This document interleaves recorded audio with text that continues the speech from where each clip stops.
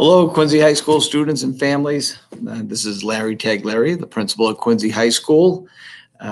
Sending you a video. I'm joined today with our assistant principal, Ms. Murray, and our athletic director, Mr. Mahoney. Wanted to provide some information for you, certainly for the start of our school year. Our greatest hope that everybody is well and your families. We're definitely anxious to have everybody back. Certainly this year will be a year like no other, starting out with remote, and it will definitely certainly be different than the way we finished last year as well. So we have some slides prepared. The PowerPoint will be posted. It will be sent as an attachment as well, so the links that are provided can be used. And of course, biggest thing, if you have any questions, please just reach out to the school. So let me pull up some slides for us to look at.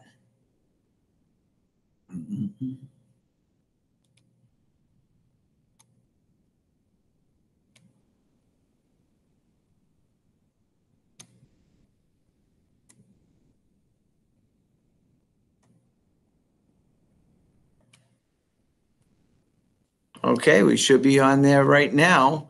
Right, so welcome to Quincy High School, and well, that's welcome to ninth grade students. We did send out a video earlier, orientating them a little bit to Quincy High School. So definitely welcome to them, and welcome to any new families to Quincy High.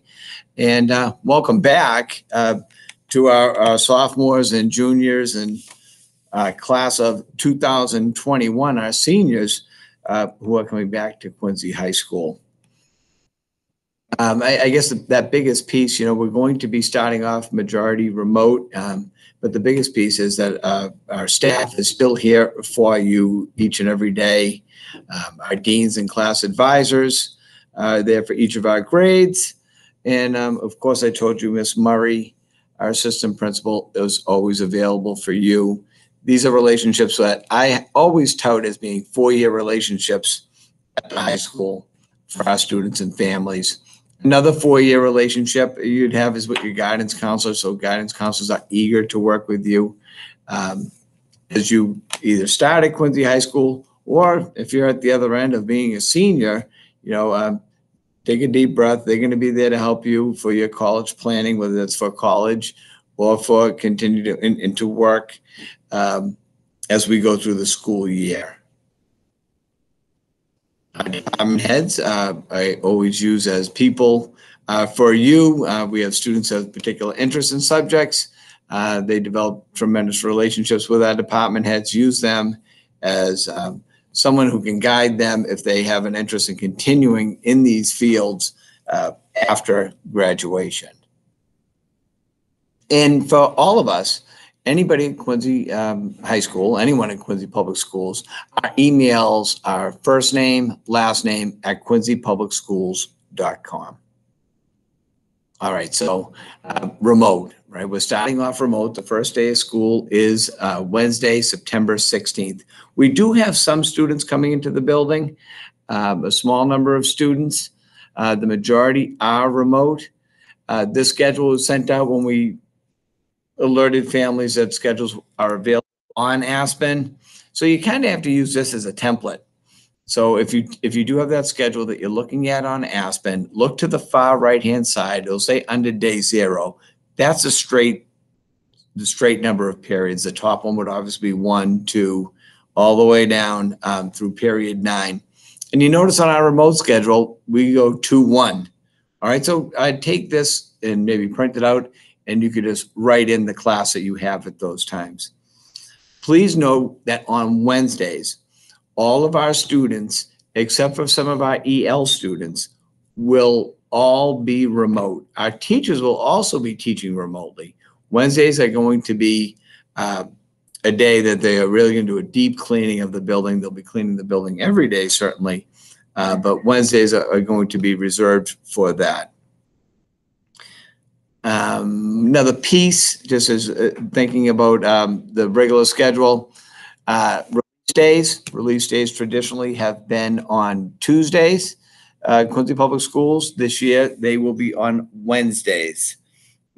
For high school, we have one a month. Usually it's the second It'll be the second week of the month, second Wednesday of the month.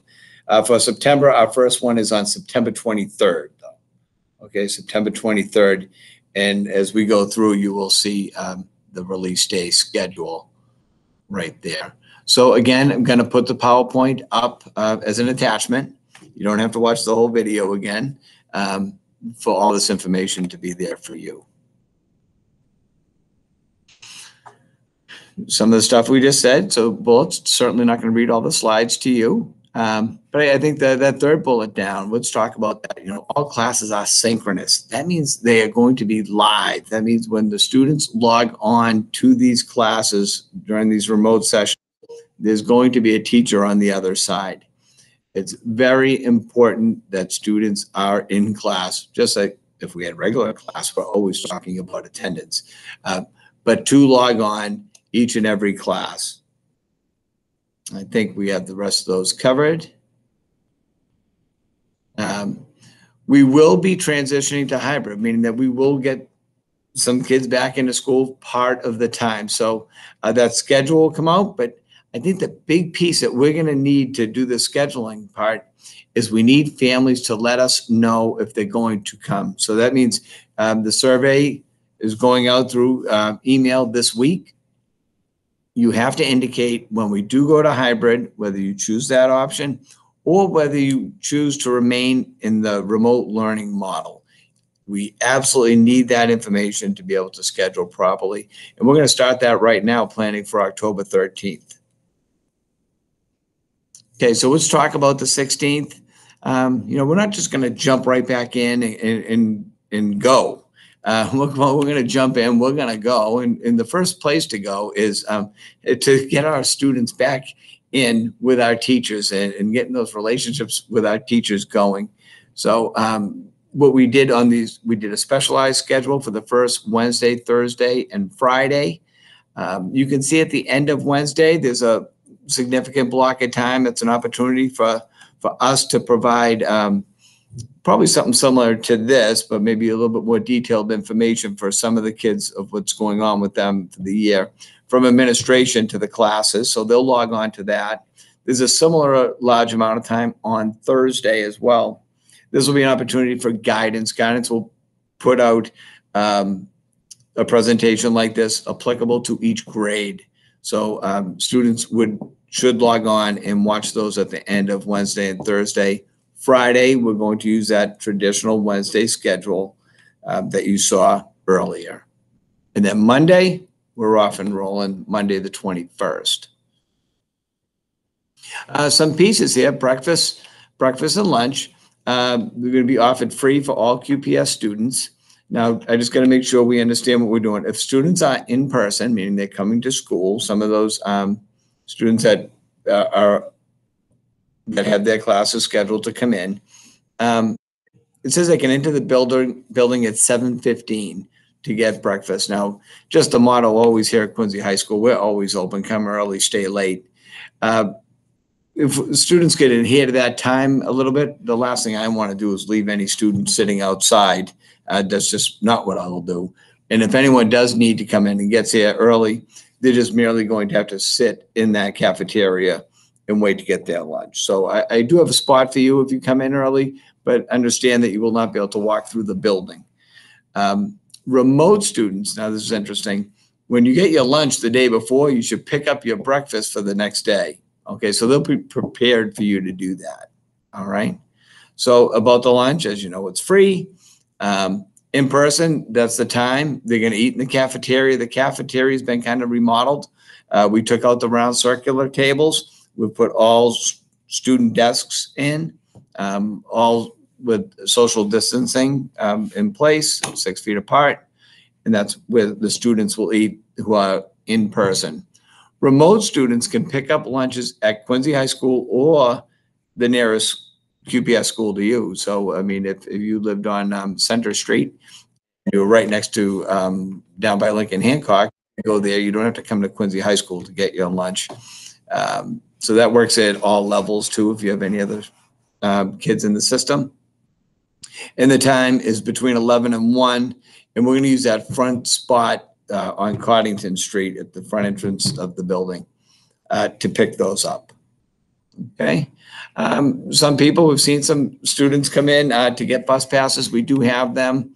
Some people say, why are you doing bus passes? Everyone's remote. Well, it's still for the community. A lot of kids that are students use the bus. This ensures them the lower rate. So it's merely, for those who don't know, this is just a card that we distribute to them that we get from the MBTA. It guarantees a student rate.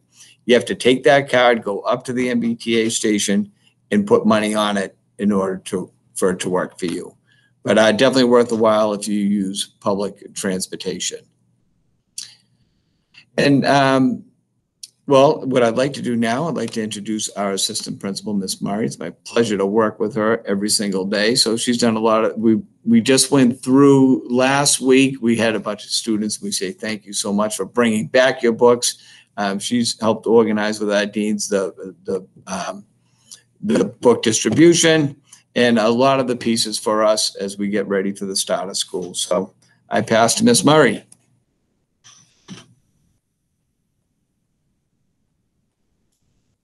Thank you, Mr. Tagliari. What a pleasure. We're so excited, guys, to get things started. It's different. Sorry, I'll do that. Different this year than any year before, but that just makes it, ever more interesting. So here's some information about the contact verification and book pickup. We got 10th grade coming in today. 9th grade was here yesterday. An email went out and it was posted on social media about the times for each grade. So 11th grade is on Monday and 12th grade is on Tuesday. Now, let's say you're looking at this and you're like, I can't do that. I can't get in that time. As long as we are here and the book distribution is taking place from 8 a.m. to 1:30 p.m. If you have to come on a different day, that is okay. But we do ask that you call the school ahead of time because we're trying to keep the group small. And that's very helpful. I've had quite a people do that, so I appreciate that. Also, we have the communication due to difficulties with the city's server. I know some people with the emails were like, I didn't get an email. What we've been advised is to ask families to start a Gmail account. And I know it's like another email, but the positive thing is if you do a Gmail account, that can be your QPS account. And that Gmail is where you're finding all of your school information. So if you have a Gmail account, you'll be getting emails. It seems to be Yahoo and Comcast that we're having the most difficulty with, but we'll work with you on that. Aspen is the student information system that we use, speaking of communication. So there's a way to set up a family portal. That information is available on the Quincy Public School website. It also was sent via email to you from Mr. Tagliari, and it is also available when students come in to pick up their books. We have a flyer that walks families through how to set up a family portal on Aspen. And it's just an awesome thing to do because you'll be able to keep up with attendance, in some cases with their grades, with interim reports, and with their schedule, which is really helpful. If you need a password reset, just pick up the phone, just give us a call. We can help you out with that for Aspen. Or you can fill out, there's a form online as well on the Quincy Public Schools website in their technology assistance tab that you can fill out as well, okay? Same with Google Classroom. We're here to help you, all right? It is the universal platform for teachers. We're very excited to use it. Many of our teachers just jumped on it in the spring, so we have a lot of professional development going on right now to help build on what they learned in the spring. And so we're excited for the use of that. Students will be getting invited by teachers to join the Google Classroom. If you have not gotten an invite yet, that's okay because there are still schedule changes going on. So some people are waiting till the start of next week to send out those invitations. I know that feels like so close to the start of school, but we just want to make sure the schedules are in place before we start inviting kids and having to uninvite and things like that. So just bear with us. Hopefully it will all go well. If you need help with Google or you lost your password or whatnot, again, just pick up the phone, give us a call. All right, we can point you in the right direction, or you can head to the Quincy Public Schools website in that technology tab again to fill out a form to have your password reset or if you're having some other trouble with Google. All right. You know what? I almost forgot. I'm actually going to go back a slide. I almost forgot the classroom codes. these Google Classroom codes. You'll get an invite from your teacher, but they are also going to be available on Aspen, which is where these two kind of hook up together, and that's exciting. So if a student goes to their academic tabs, and when they click on each class, under teacher notes, the Google Classroom code will be there. All right, so that's a pretty useful tool. Parent technology trainings. Let's say you're like, that's great, Aspen, Google, I don't know what to do. I don't blame you. I was there in the spring with, I have 3 young kids at home, and it was just like, okay, let's figure this out. So it's really wonderful that Quincy Public Schools is offering some technology trainings for high school parents. That's going to take place on September 15th, 6:30 to 8 p.m. You need to sign up on the website. However, we will also be sending this PowerPoint home, and you can use the tab here to sign up as well. Chromebooks, good question. So many of you have filled out the Chromebook request on the website. The district will be contacting each family individually to notify them about when and where to pick up their Chromebooks when they become available. That is not Quincy High School running the Chromebook distribution. Remote learning expectations. So this was put together, last spring we just kind of were getting our feet wet. So we took our experience from last spring along with what some students took place in online classes over the summer. So we put all that together and we came up with the beginnings of our remote learning expectations. Some differences from the spring are attendance, okay? Students are expected to log into every class every day, and teachers will be taking attendance in every class every day. So we need you to show up. Secondly, you will be graded. It's not a matter of credit or no credit, which means you need to complete your assignments. Not that, it's not like a range of assignments. You need to complete everything living up to the teacher's expectations. Now, we're still in a pandemic and there's still things going on. If something gets in the way, communication is key. We want to hear from you. Reach out to your teacher, reach out to your counselor or your dean. Let them know if you're having trouble with this remote learning or getting things done, okay? But because you're going to receive a grade, that communication is ever more important. Homework policy. Quincy Public Schools came up with a homework policy that was approved by school committee. So you will have homework. We're asking teachers to avoid having students meet in groups outside of school. However, other than that, things are going to move forward. And you will not get assignments on Friday that are due on Monday, okay? But you can still get homework assigned on Friday. It'll just be due at a later date during the following week. Our graduation requirements remain the same, all right? You got 4 years of English, 4 years of social studies, 3 years of science, 3 years of math, recommended 4 years for those of us going on to university or college after, 2 years of foreign language, same thing, recommended 3 years, and 1 year of physical education. Now, the MCAS tests are ever changing, and DZ sends us updates and we will share them with you. As of right now, for this year, math and English, there will be an MCAS. Science, there will only be an MCAS test for our freshman class for the class of 2024. Any other classes, 2021 through 2023, are going to earn that CD requirement in science through the courses they take here at Quincy High School. Sounds a little confusing, but don't worry. If you have any questions, give us a call. We'll walk you through it.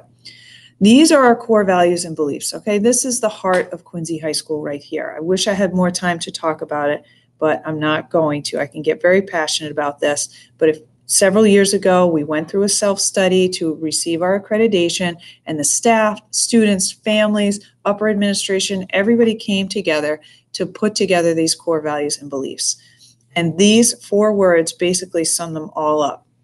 It's a combination of our academic requirements as well as our social requirements. So we believe that a graduate of Quincy High will be able to think for themselves, work together, share their information with the world, and be aware of self and others. This last one is ever more important with the things going on in today's world.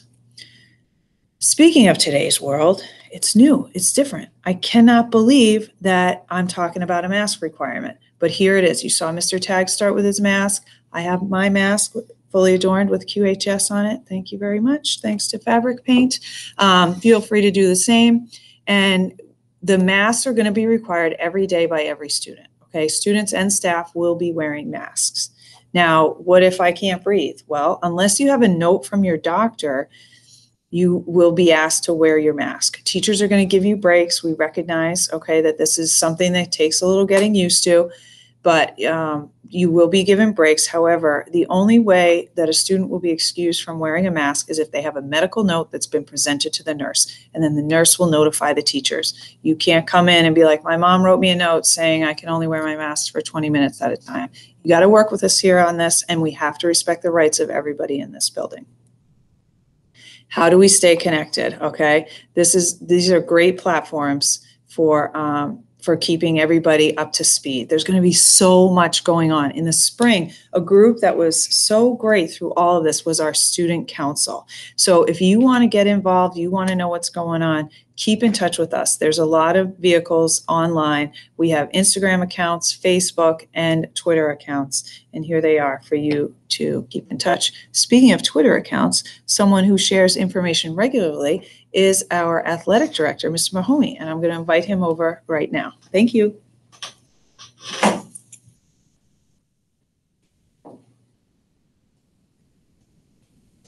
And thank you, Mrs. Murray, and welcome to all our QHS families and students out there.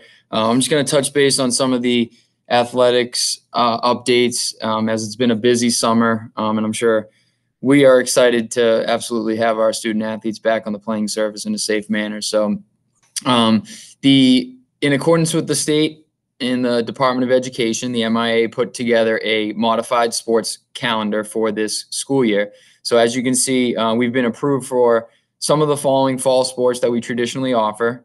So boys and girls soccer, boys and girls cross country, girls volleyball, and boys golf will be offered this fall. The first date will be September 18th, and it's a little abbreviated schedule than traditionally, but teams will have about 11 to 12 games, and we'll keep a normal practice schedule. And then, as you can see, for those that were interested in football and cheer this fall, because of their high risk modifications and things like that, they have now moved that out to a floating season, which will happen in the end of February. With the winter sports and the spring sports, those obviously some of them are still high risk at this time. So the state and MIA will get together before each of those seasons to determine, if we're going to be able to play under what modifications, under what guidelines. So just we'll keep you guys posted on those ones as they come about. So for those that are interested in any of the fall sports that we're offering, we are asking all to get registered online at Family ID. So that's going to be a requirement for any athlete in order to try out on September 18th. The other big piece is a physical. So athletes need an up-to-date physical on file with our nurse. It needs to be an in-person exam that happened within the last 13 months. So if you guys do have an up-to-date copy, need to send that in, just send an email to myself or our nurses, and we'll update your system. Impact test is also a requirement for our athletes. So this is the baseline concussion test. If an athlete suffers a concussion during the season, our athletic trainer and your primary care will work in conjunction with each other and use these results to determine the severity of the injury. But we're working right now for next week. We're going to set up some dates for our athletes that do need impact testing. We'll have you guys come in. We'll socially distance you guys on a computer laptop, and we'll get those taken care of. And then user fees. All athletes will be required to pay a user fee in order to participate. And for the fall sports that we are offering, the cost is $100 across the board. So obviously this school year is going to look different, and athletics is definitely going to look different. So we are following all guidelines that have been laid out by the state. The EEA has put out guidelines, and the MIA has also put out modifications for the way that sports are typically played. So all those EEA guidelines and the modifications have been added as links onto our website. Our athletics website, there is a tab on the left-hand side that has return to play guidelines. Please review them, go through them. It's pretty in-depth document, but it will give you an idea of what we're looking at for this fall. One of the big pieces, as Ms. Murray already talked about for our return to school policy, masks are going to be a requirement for all our athletes, coaches, staff, any referees that come in, and any spectators. Our soccer and volleyball players will be wearing their mask during play, and also on the bench, it will be a requirement. Our golfers and cross country members will also be wearing a mask, at the start and finish lines, but they will be able to remove them during play and while they are running. There will be some spectator limitations as well. We're still working through the logistics of that, but the number that the EEA has put out they've capped the limit at 50 spectators, so we're going to need to abide by those as well. Some MIA pieces, there won't be a fall season, postseason this year, but our Patriot League ADs are working together to come up with a postseason league-wide tournament to give our athletes something at the end of the season. Schedules will be mainly league-based. As I mentioned, there'll be about 11 to 12 games or so, but we're mainly going to be playing the opponents within our league that are geographically close to us. And students can now play up to those 4 seasons. So if you're a football player that traditionally played this fall and wants to give cross-country a shot, stay in shape, things like that, students can play all 4 seasons. So just get involved where you think you can. For updates, this is going to be a pretty big, important piece, obviously, as we're leading up to, next week. But we do utilize the athletics website on the Quincy Public Schools website. So this is what we all updates, schedules, rosters. We'll post tryout information on our website as well. As Ms. Murray mentioned, we are on Twitter, so at QHS Athletics, and this will be another avenue that I use to send out updates. As well as post, scores and things like that, any postponements that might come up.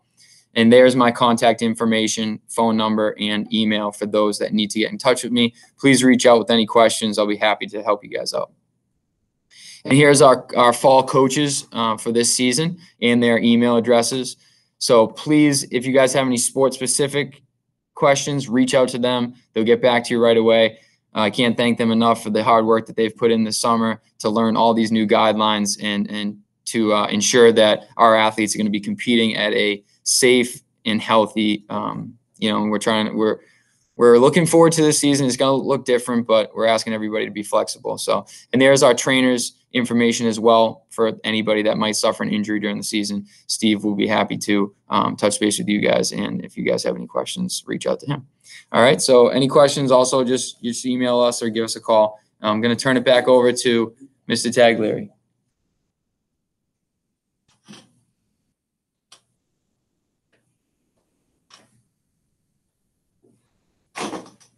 Thank you, Mr. Mahoney. Yeah, I mean, athletics are a very big part of Quincy High School. It kind of goes back to that piece of, be here early, stay late. So athletics picks up a pretty big piece of that, but so do all the extracurricular activities we have. Everything from robotics to the Park Suit Club to student council to our Interact Club. So maybe just a little bit of question about what we're going to be offering. Will those things be continuing? We're going to offer as many clubs and groups as we can. So where we can have some kids here after school to do these programs with the athletics with Mr. Mahoney and his coaches.